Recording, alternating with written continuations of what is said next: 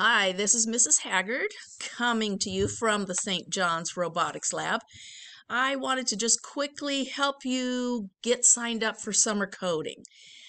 So what you do is you just follow the instructions on your paper, and it tells you to go to studio.code.org/s/20-hour. Put that in the address bar, not in the search bar. Put it in the address bar. Hit return, and that will take you to the accelerated intro class, and that's where we're going to start. I always skip the unplugged activities and just do the numbered activities. So click on sign in and continue with Google. This is how you're going to sign in also to Khan Academy. So just hit continue with Google, and then you put in your account. And your account is going to be your first name. You're not going to type first name. Type your first name, John Jones at SJESMS.org. That is your Google account here at St. John's. So your first name, last name at SJESMS.org. Put that in.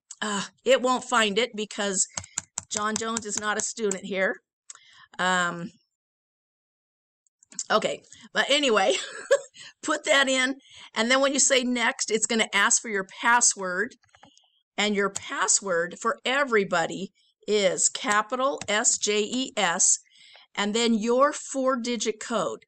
It's not 1, 2, 3, 4, but it is 4 numbers. That's all you have to do to get signed in. The rest of this video will be how to find that 4-digit number if you don't have it.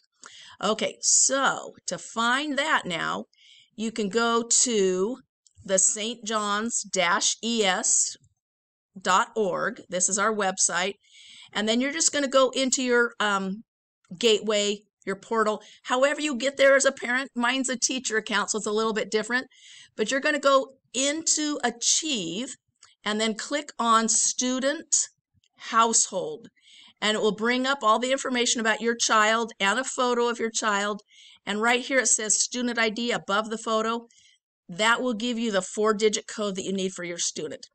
And then you should be set, ready to get coding for the summer. And let's see, I'll go back here. Anything they do during the summer will just help them, because we don't start at the beginning. We start every kid right where they left off. So the ones who go far ahead will start working on more advanced problems when we get into class.